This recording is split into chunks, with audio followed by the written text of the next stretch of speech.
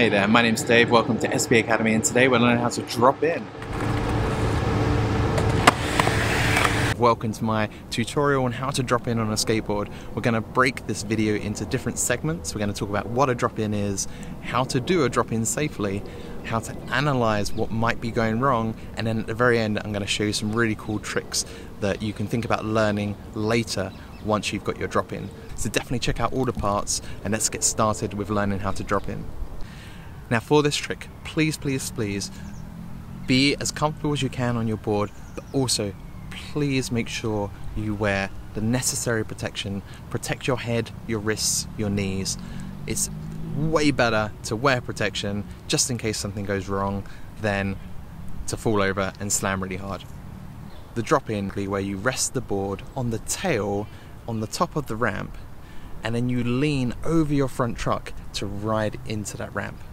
And the technique is the same no matter what size ramp it is, whether that be a flat bank or a transition, which could be a quarter pipe or a half pipe or a mini ramp, but it's the most common way of going down a ramp because it gets you loads of speed ready for your next trick. So once you get this technique down, you can use it on any ramp, but definitely start small and work your way up.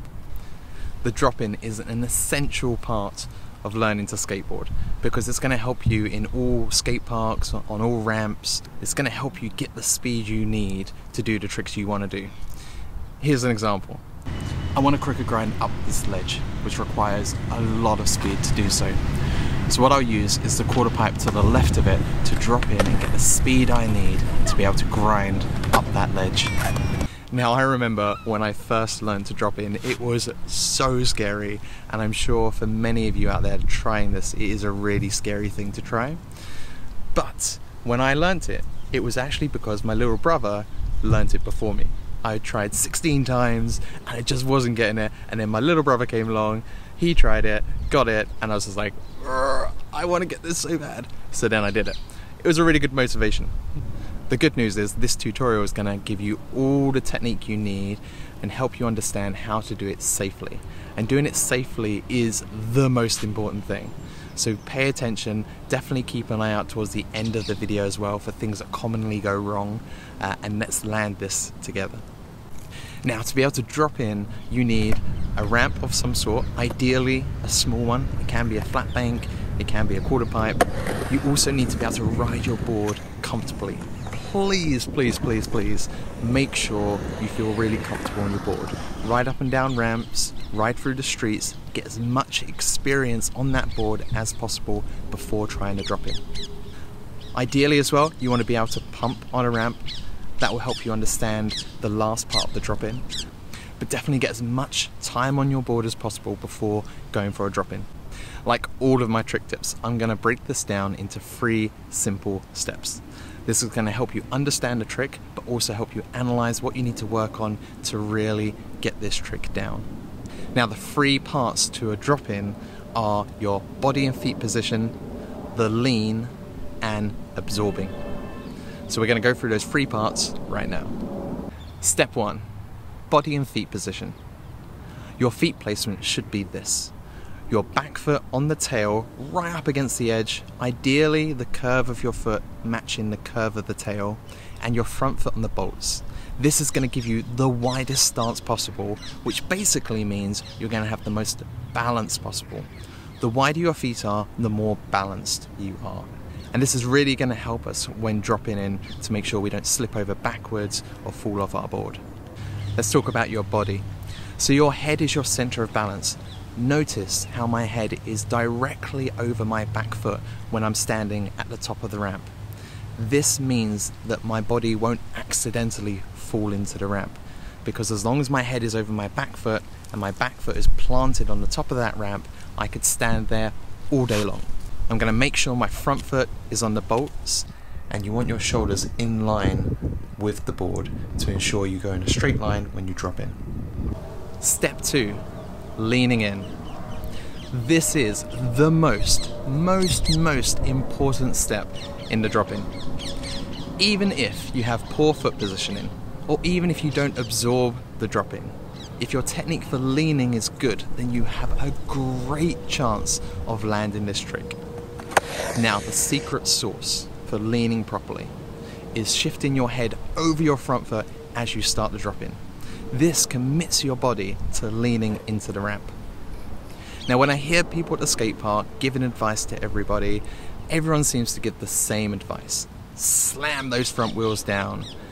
And there is an element of truth to that. But here is the real secret.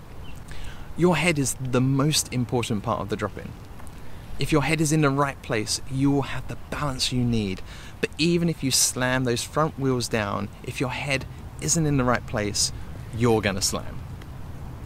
Also, the motion of slamming your front foot down can also cause you to be off balance and fall over.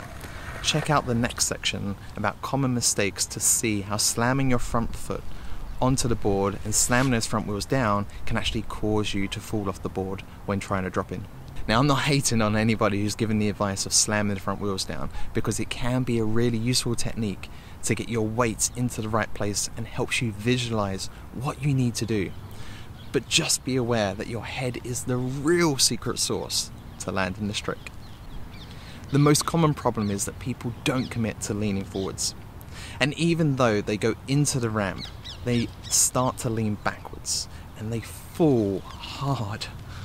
But this is the key to the trick. You must lean forwards and get your head over your front foot to be able to lean into the ramp and ride down balanced. Step 3, absorbing the landing. If you've managed to commit to leaning forwards enough that your head goes over your front foot, you should be now leaning into the ramp. And like any skateboard trick, you want to land with a little bit of suspension in your legs. And this will help make sure you don't slip out or lean back again. So once your front wheels connect, crouch a little bit to absorb that momentum and ride out the ramp fully balanced. As you get better at this, this also then allows you to pump out of the drop-in, which gets you even more speed.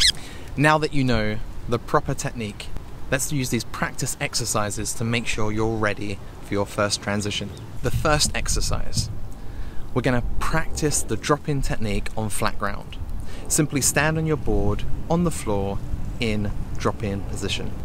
So your head's over your back foot, front foot's on the bolts, and what you're going to do here is you're going to practice moving your head over from your back foot to your front foot.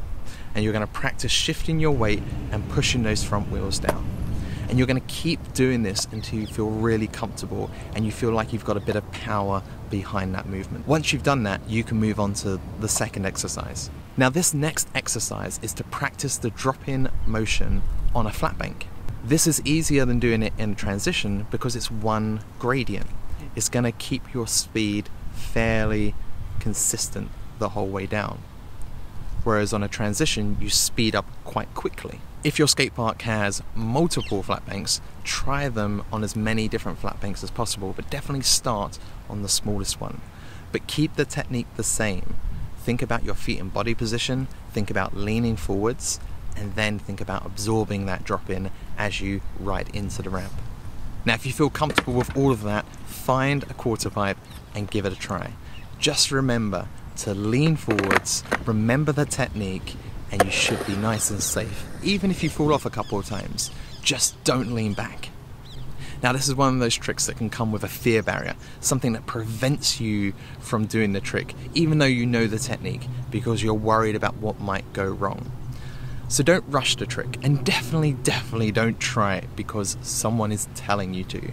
Do it when you feel ready and keep using those practice exercises to get ready for your first drop-in.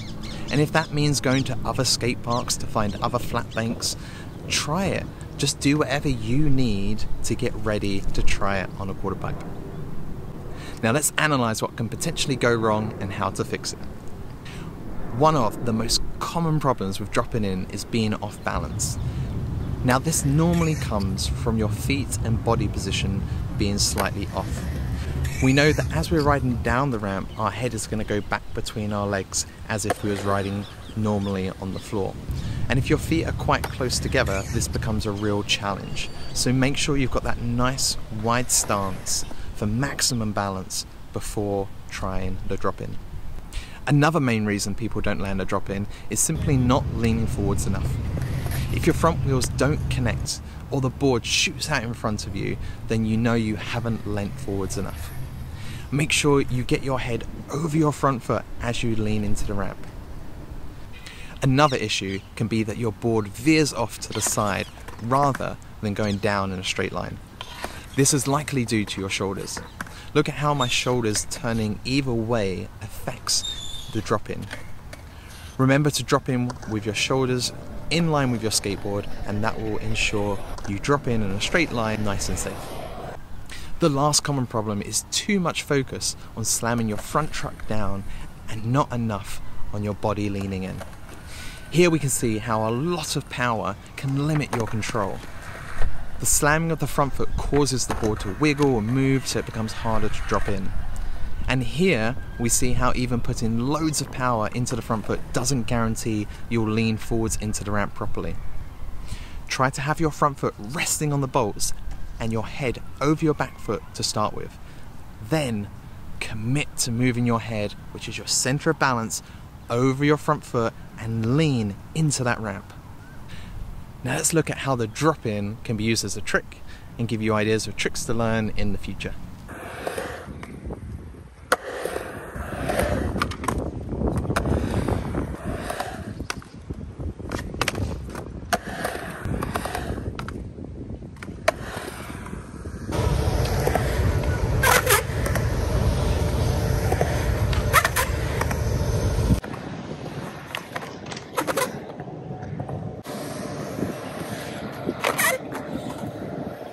Now, like always, like every YouTuber, I'm gonna ask you to like, subscribe, comment, and that's because the more people do that, the more skateboarders will find this video.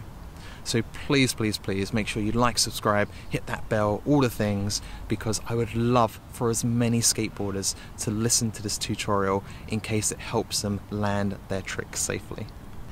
Thank you so much for watching this video, and I really hope this helps you learn how to drop in, because it's essential, and when you master it, it's so much fun to get loads of speed going through the park. Skateboarding is one of my biggest passions. I can't emphasize enough how much it's changed my life, and I really hope you enjoy skateboarding however you skateboard, whether that be flat ground, in parks, and half pipes, just even down the street. I really hope you get loads out of the sport and you enjoy the community and everything good that the sport offers. I have an Instagram if you want to check out what tricks I'm learning at the moment. I've got a TikTok if you want to see funny videos like me skateboarding in a T-Rex costume, things like that. So check out all of my social media.